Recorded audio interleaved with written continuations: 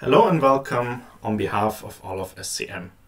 This is the first part of a series of short video tutorials in which we want to demonstrate and explore various different topics in chemistry and material science and demonstrate various different features of the Amsterdam modeling suite.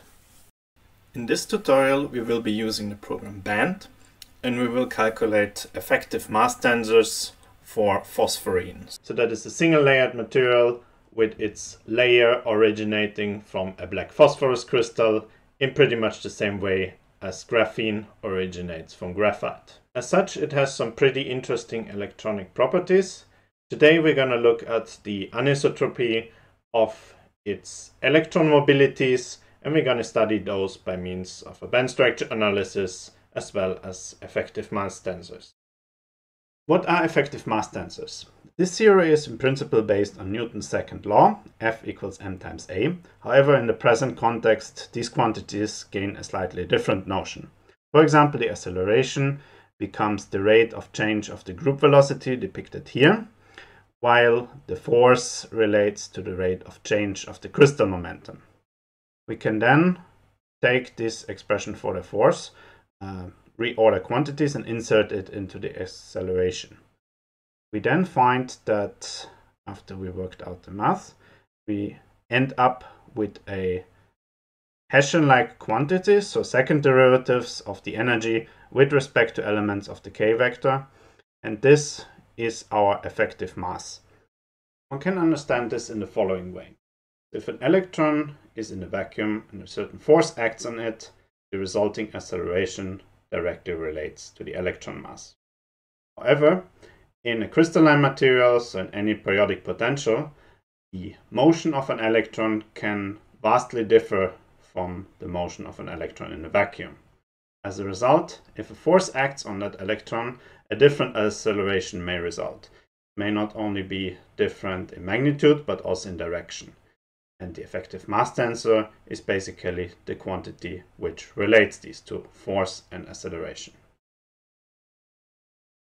To start setting up our calculation, we begin with the structure. Now, the structure of phosphorene itself is rather hard to find. Instead of that, we will use the structure of crystalline black phosphorus and work our way from there.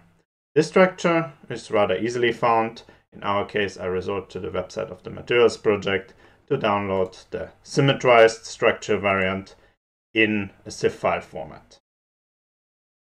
We can then proceed by importing this structure into the graphical user interface of the Amsterdam modeling suite. This is the result. This is the black phosphorus crystal, and you can easily make out the individual layers of this material.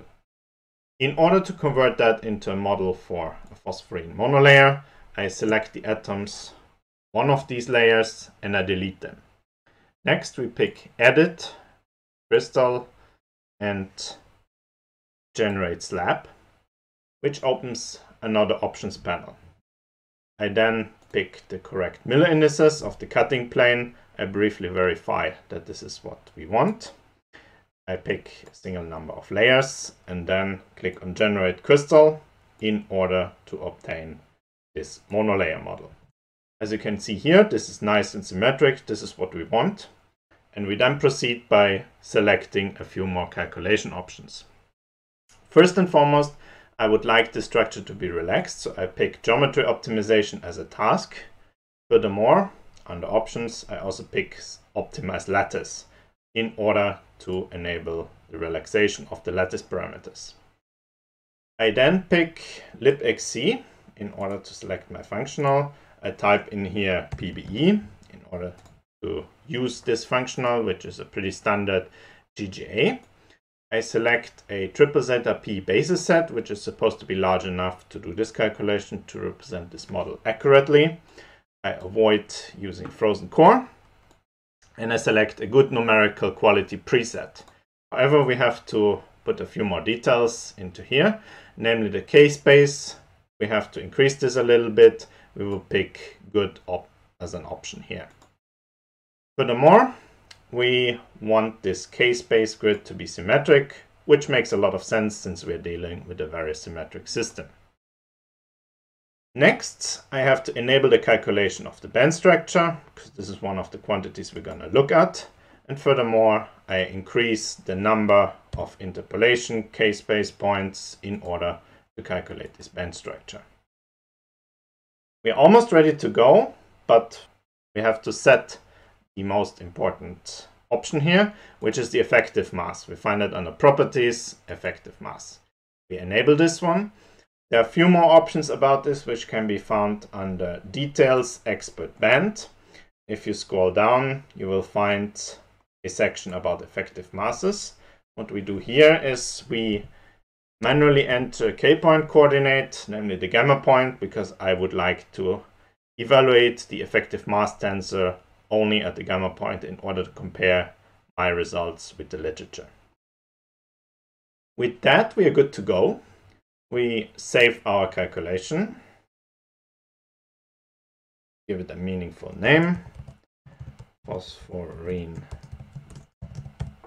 monolayer, save it, and then in principle we can start the calculation by clicking on Run here. While the calculation is running, let's take a look at the results which are out there in the literature. This tutorial is based on a recent paper which appeared a couple of years ago as an open access article in the Journal of Physics. In this computational study conducted with the plane wave program VASP, the researchers were looking at the band parameters of phosphorene and how they change if a mechanical strain is applied or if an electric field is present. So these are of course more complex issues. We will not go into so much detail. However, there is nonetheless some useful information we can extract from this paper. First and foremost, let's take a look at the unit cell which is depicted here and the corresponding Brillouin zone, so the unit cell in reciprocal space. As you can see here, these vectors behave inversely proportional, so if the lattice vector in real space in x direction is long, it will be shorter in the reciprocal space and vice versa. Towards the end of the article, we then can find some results which are more in line with what we are calculating. So first, in figure 2, you can see a band structure plot of the valence band around the gamma point in the two different directions in the Brillouin zone. You see immediately that there is a high anisotropy, so the band behaves vastly different in x direction than it does in y direction. We will later see why this is so. And further down you then see some reference value for the effective masses.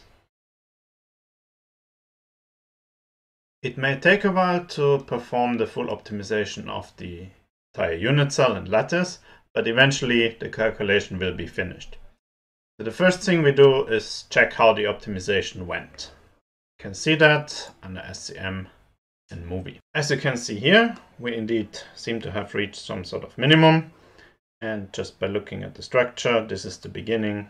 You can watch the movie how this went. Obviously there is some coupling between lattice and internal degrees of freedom, but ultimately we end up with a structure which is pretty reasonable.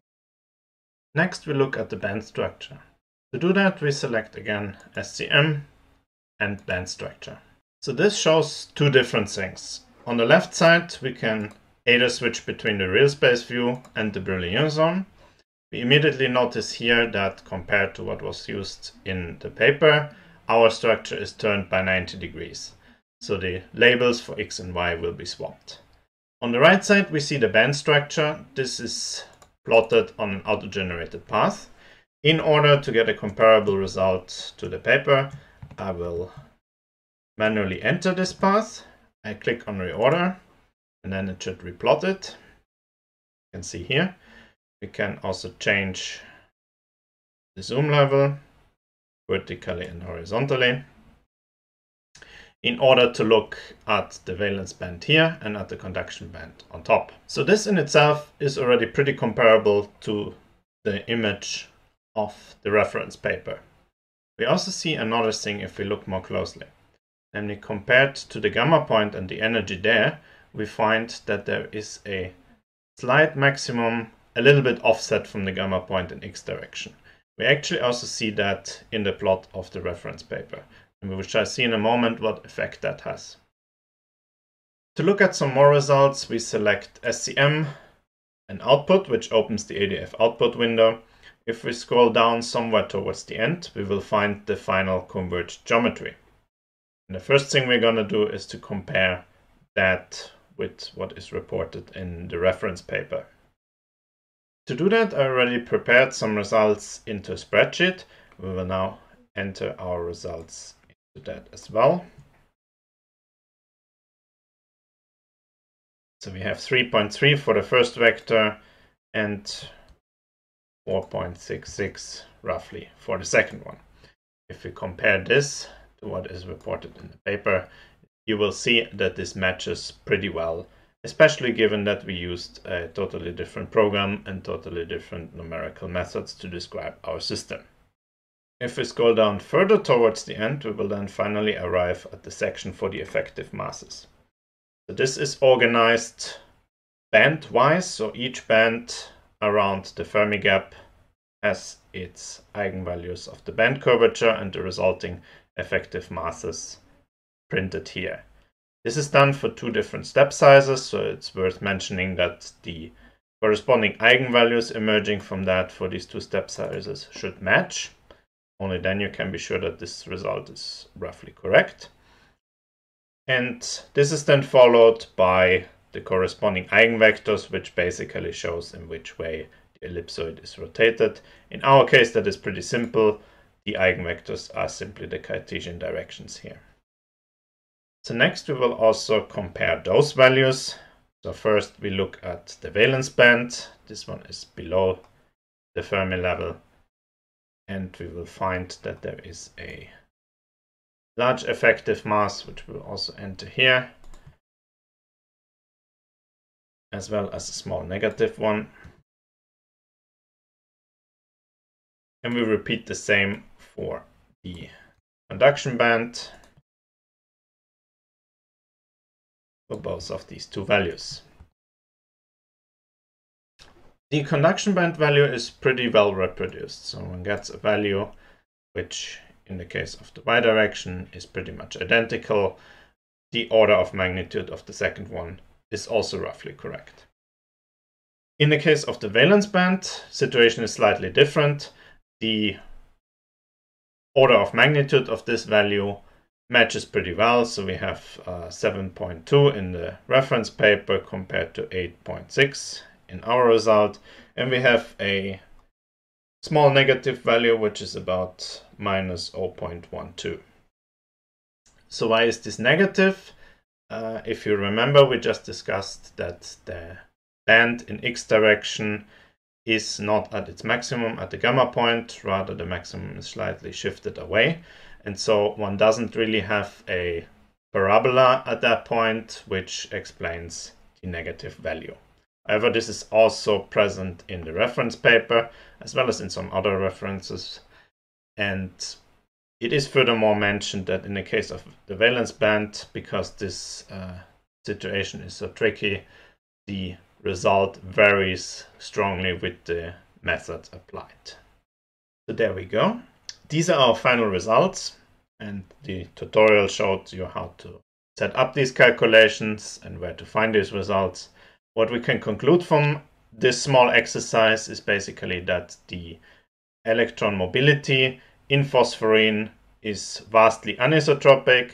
So in x direction here, the electron has a much easier time to be moved by any electric field or force applied, while in the orthogonal y direction, the electron mass is larger, so this motion will be hampered.